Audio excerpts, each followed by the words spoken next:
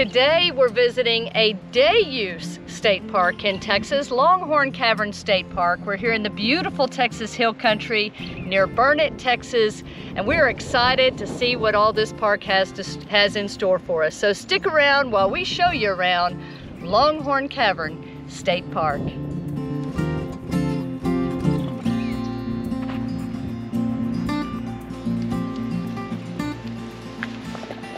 So this is a park that I have wanted to visit for a very long time. It was built in the 1930s by the Civilian Conservation Corps, and it's a super unique, not the only day-use only area park in the Texas State Park system, but definitely one of the most unique. Let's go check out Longhorn Cavern State Park.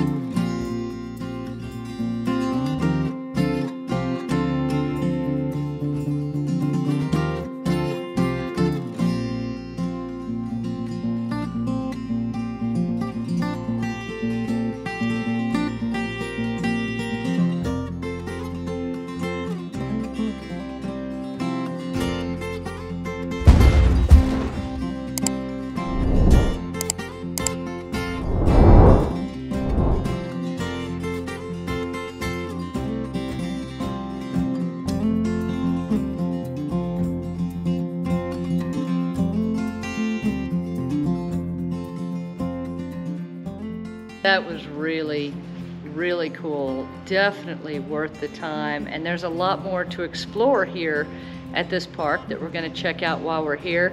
This is the entrance into the cave.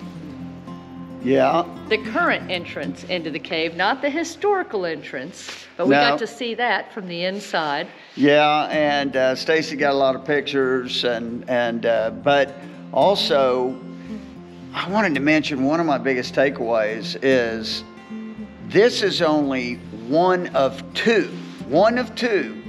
cave formations like this in the United States, because it was formed by a river. Yeah, an ancient river. They think it was formed about 500 million years ago. Yep. The water quit flowing, they think, about 100 million years ago.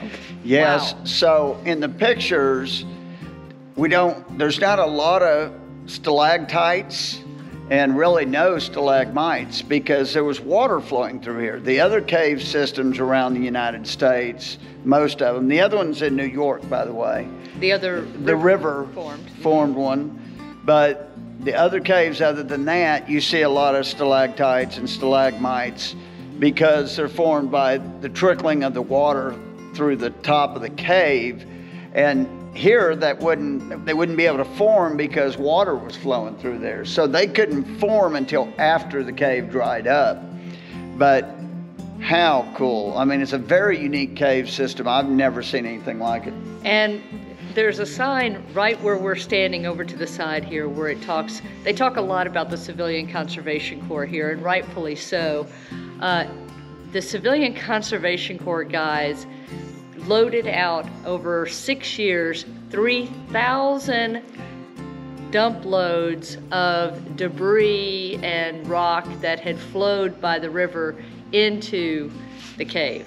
And amazing. One other thing that was really amazing, back in the days when, for tourism and stuff, way back in the days, like the 30s, Carlsbad Cavern had put in an elevator to go down, and they started pulling away a lot of the tourists. So in this cave, they actually put a nightclub. And they even fed people down there. They had this big... they had a dolly system that could lower the food and the dishes down and then back up. And yeah, they had a stage down there. They would have a band playing and tables where people could eat and dance. Yeah, so how awesome is that? I mean, so this cave, no telling. I could just imagine the first person that found this. How crazy would that be? And they say we went 120 feet underground for the tour the cave goes another 10 feet down, about 130 feet. And then you can see a little tunnel in the back of that area. And they say they're reported people have gone as far as 2 miles back. They may even go 8 miles. But they don't believe that. Little crawling. And it'd be total darkness and wet and, you know. They think the cave system actually runs under what is Lake Buchanan now. So Yeah. parts of it would be flooded most likely. Yeah, and of course, back in the day, Lake Buchanan never existed. That's a man-made lake. But no, this is really cool. If you ever get a chance, I'd say definitely do it. Even if you've done other cave tours, this one's unique. Unless you did the one in New York. But still, it would be unique. Oh, they're all unique. But I mean, as far as the looks of the cave, it is different from ones that are formed the other ways, or other ways. Well, we're going to move on and maybe show you a trail or two and some other things. Let's go see what else is out here. Yeah.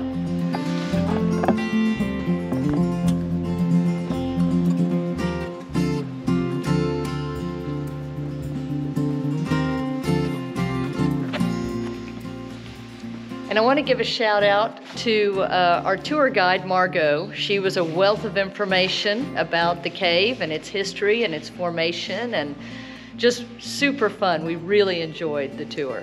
There were about 20 people on our tour, 21 actually, and she said that's about a normal size for a tour. They do tours all day, every day, I believe. Yeah, and I wanted to mention one other thing is that if you have a Texas State Parks pass, you get a discount on this tour. Yeah, and that's something we haven't talked about yet. This state park is actually, it operates a little bit differently than other Texas state parks. There is no entrance fee to come into Longhorn Cavern State Park. You don't need a parks pass to do that. You can just come in, enjoy the hiking trails, have a picnic. If you want to take the cave tour, there is a fee for that, and you get a 10% discount on that if you have a Texas State Parks pass. Yeah. Well worth the money. Oh yeah, for sure.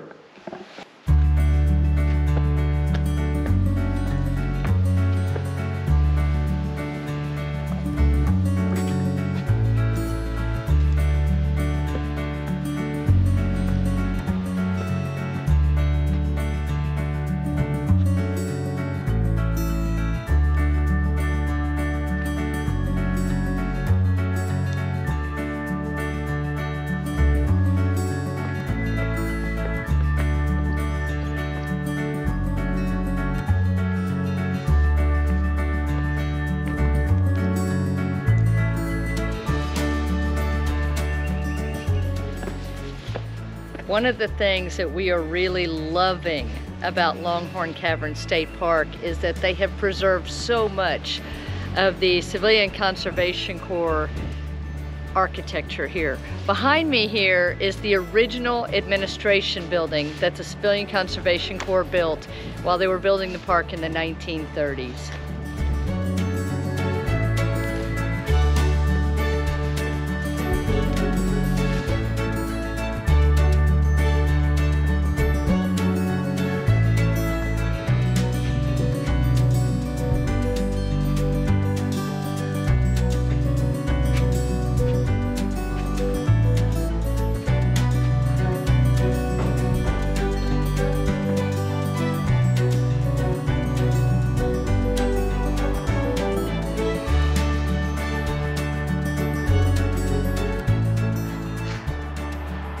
The way they constructed this is just outright outstanding.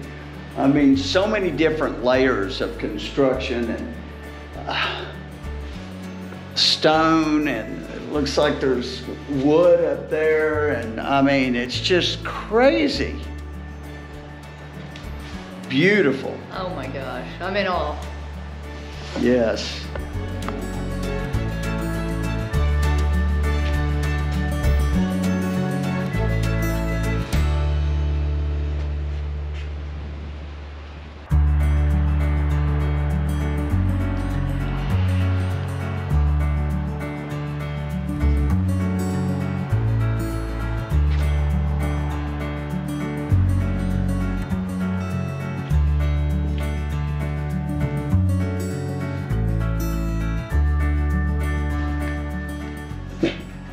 the ceiling in here. Look at that.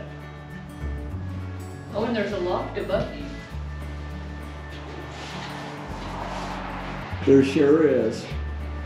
And they actually have, this panel talks about there's a CCC scavenger hunt to help you find all of the CCC objects that still, buildings and things that still exist in the park, knowing what to look for. Very cool. Okay, so now we're going to take the Backbone Ridge Nature Trail, and this is right directly behind the main headquarters here, the main office. So let's go see what we can find. And Margot's already got another tour that she's beginning to lead. Yeah.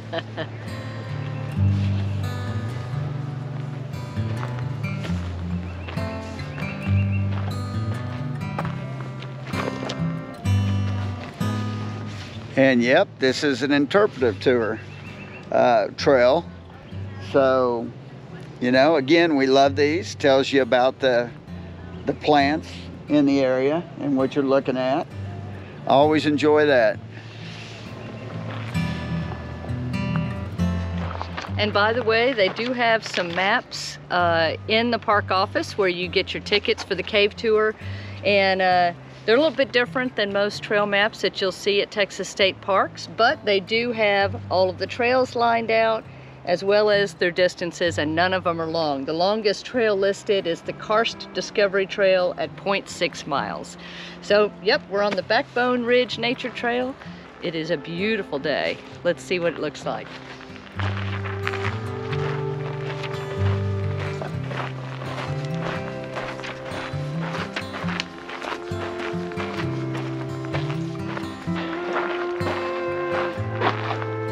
I mean, the trail is well laid out, but they also have, this is how they mark the trail, with the yellow paint every so often. We notice it on the rocks.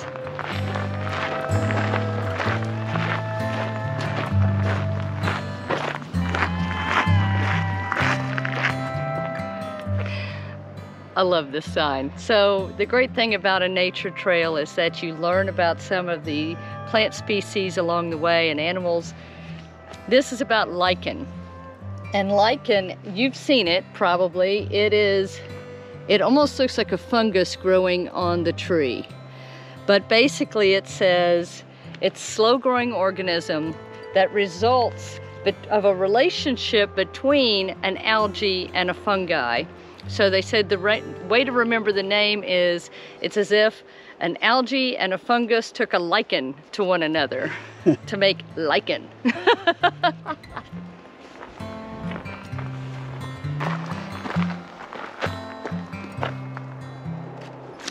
Let's see, which way do we want to go?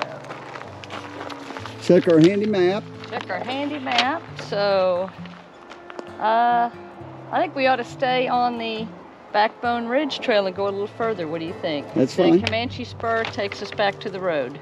Okay. Okay.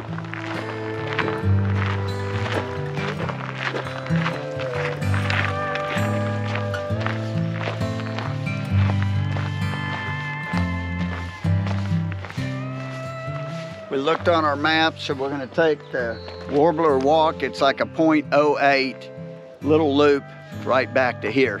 So, yeah.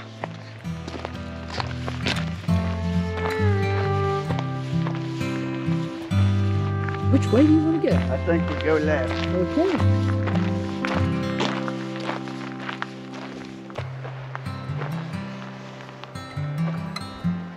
So we learned why this particular short trail is called the Warbler Walk. It's all about songbirds and warblers, and there's a lot of ash juniper trees here which they use as nest areas, and also they can strip the bark off to help make their nests.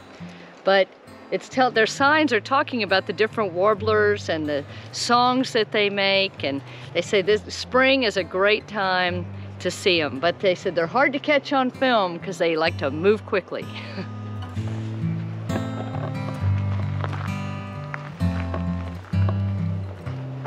We'll see if we can find one. Yep, we're on a warbler hunt.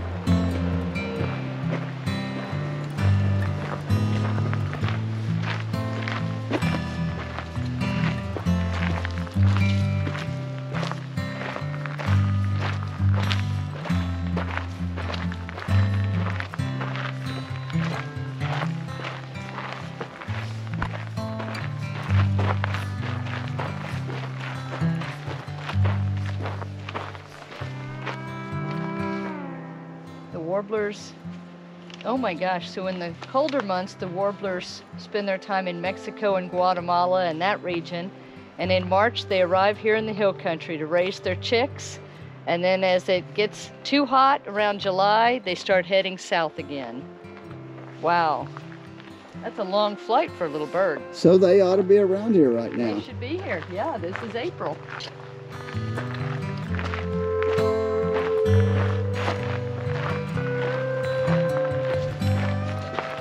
I think I've definitely seen some warblers at our campsite at Inks Lake right up the road.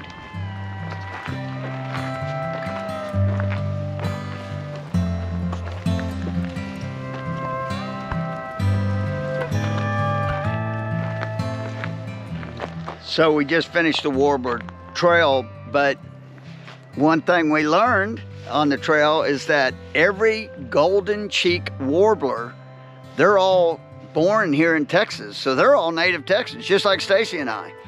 That's pretty cool. Woohoo!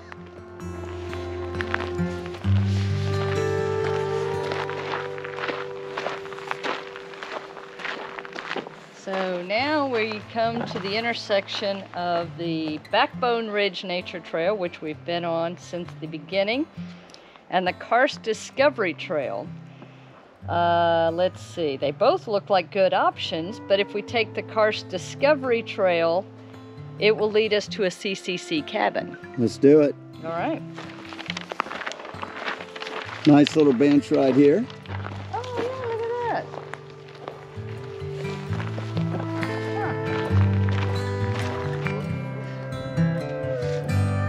that. So we just met a local who grew up in the area, and she said that this area actually, if you really look around, and we have noticed, there are old pieces of cans and bottles, very, very old. And the theory is when the CCC was working here, that's some of their trash remnants, actually. And she said there was a couple of places on their property where she lives that they had also these CCC dumps, as she called them. But look, people have come down, piled up the rocks.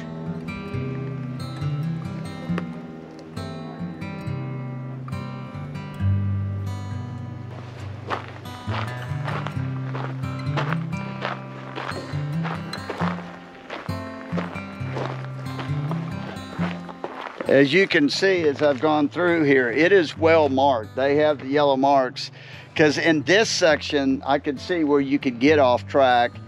But yeah, well marked, you know exactly where you're going. This is really cool. It is. And it's, I mean, it's shady. Yeah. And it's just a beautiful hike. For sure.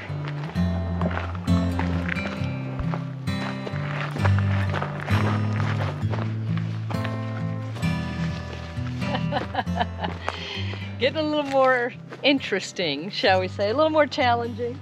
We're up for it.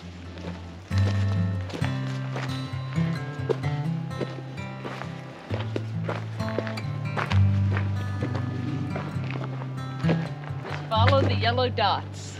Wow.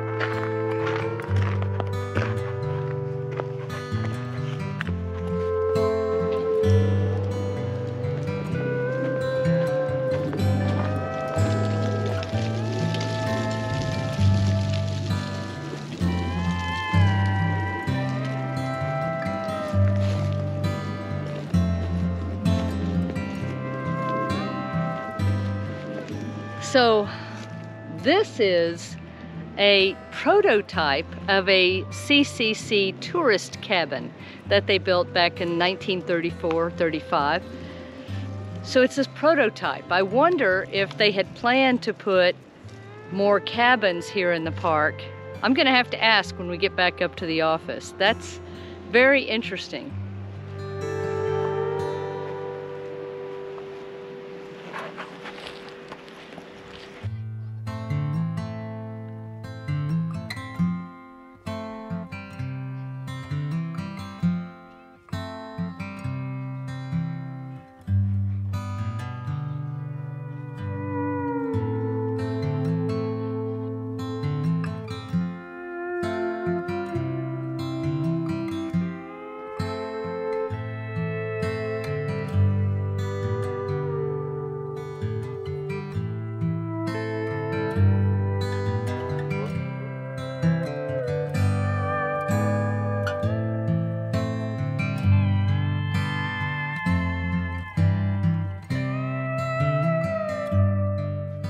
Wow, so this observation tower was built by the Civilian Conservation Corps in 1939.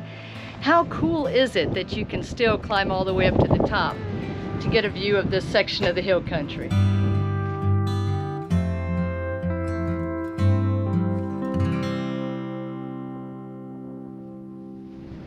There's the Buchanan Dam way out in the distance.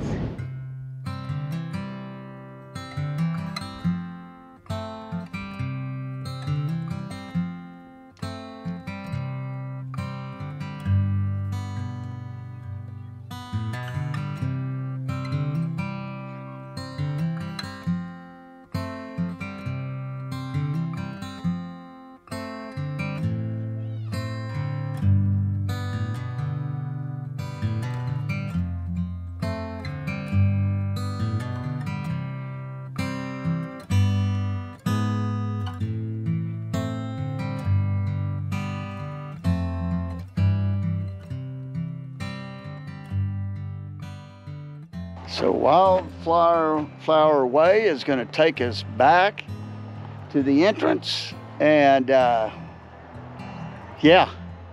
this has been a pretty incredible hike. Really saw some very interesting things. Very worth taking the hikes here. Oh my gosh, do not come here just see the cave and leave.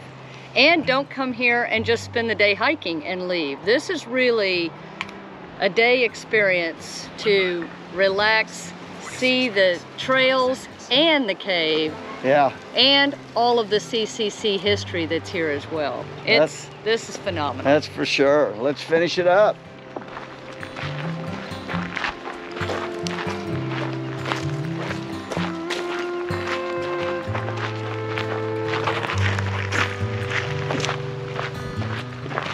By the way, we're passing through the park's picnic area. You can bring a picnic. There's a bunch of tables in the shade where you can sit amongst the trees and enjoy your snack or your lunch.